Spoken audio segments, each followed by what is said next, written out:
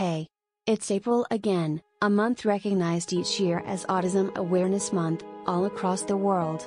Did you know that, for many years, individuals with autism have continued to face many forms of inequalities, including unequal employment opportunities, which have only been heightened by the COVID-19 pandemic? This is a problem that has grown worse over time by long recognized discriminatory hiring practices and workplace environments that present major obstacles for persons with autism.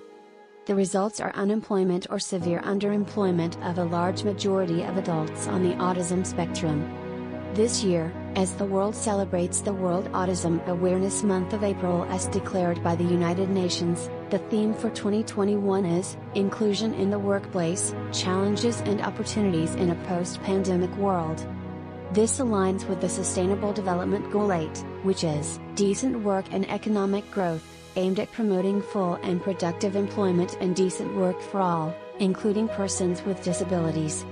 Article 27 of the United Nations Convention on the Rights of Persons with Disabilities also recognizes the right of persons with disabilities to work, on an equal basis with others, and to a work environment that is open, inclusive and accessible to persons with disabilities. At the C.A.D.E.T Academy and the Dewdrops Community Centre for Special Needs, we will continue to provide necessary support to children and young adults with autism and other disabilities to enable them grow into independent and employable adults. Now you know. So join us in spreading this message.